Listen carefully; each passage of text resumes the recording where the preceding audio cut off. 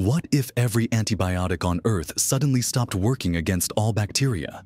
Within 48 hours, hospitals would become death traps.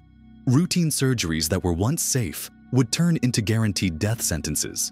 Emergency rooms would overflow with people dying from simple strep throat and basic infections. A small cut on your finger could kill you within days. Modern medicine would collapse overnight because 75% of all medical procedures rely on antibiotics to prevent infection. Organ transplants, chemotherapy, even basic dental work would become impossibly dangerous. But that's just the beginning. Diseases we thought were extinct would return with deadly force. Plague, tuberculosis, and meningitis would spread unchecked through cities. Within 6 months, humanity would face pre-1940s mortality rates.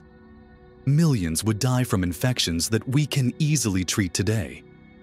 A world where a scraped knee could end your life.